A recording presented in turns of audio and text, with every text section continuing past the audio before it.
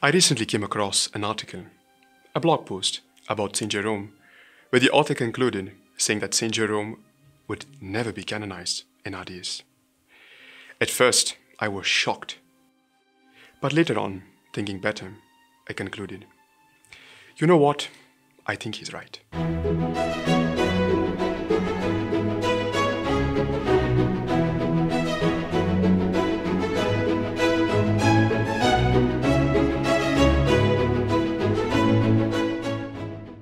Dear brothers and sisters, Salve Maria.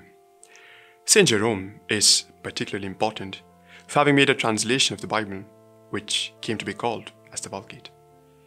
He was an avid student, a thorough scholar, a prodigious letter writer, and a consultant of the Pope, but most importantly, a saint. St. Augustine said of him, "What Jerome is ignorant of, no mortal has ever known." St. Jerome was an outspoken man with a very strong temperament. He had the virtue of being a fearless critic and no admirer of moderation, whether in the practice and virtue or in his battle against the heretics.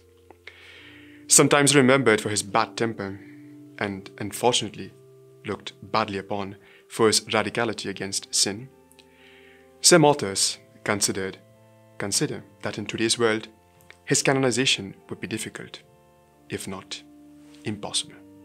But why?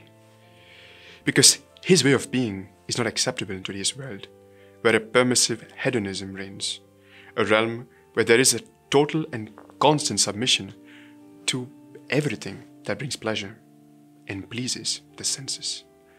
And as a natural child of this phenomenon, a rubbish relativism is born.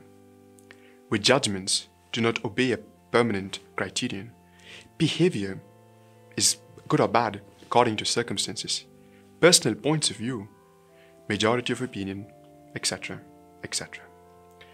One does not try to live to proclaim the truth, but rather to relativize truth so that it suits our conveniences and desires. The twilight of values is one of the contemporary dramas. If you like this content, please hit the like button, subscribe to our channel, and share this video amongst your friends, thus help spreading the word of God. Of course, in a world like this, St. Jerome does not have a place, and neither does any saint. And if we analyze today's Gospel, where our Lord reprehends Chorazin in Bethsaida for not corresponding to all the graces that were showered upon them through the words of our Lord Jesus Christ, His miracles, His presence, the cures He performed, the demons He expelled, He too, our Lord Jesus Christ, God-man, would be considered harsh, rude, hot-tempered, too incisive, and not at all comprehensive, too radical, etc., etc. Well, the question winds up, whom do you follow? Our Lord and His saints, or the world? Remember, you can never serve God and the world at the same time. If you love one, you certainly will have to hate the other. May the blessing of the Almighty God, the Father, the Son, and the Holy Spirit come upon you and remain with you forever. Salve Maria. If you like this video, press the like button and leave a comment below. Don't forget to subscribe to the channel and activate the notification bell so you won't miss any of our videos.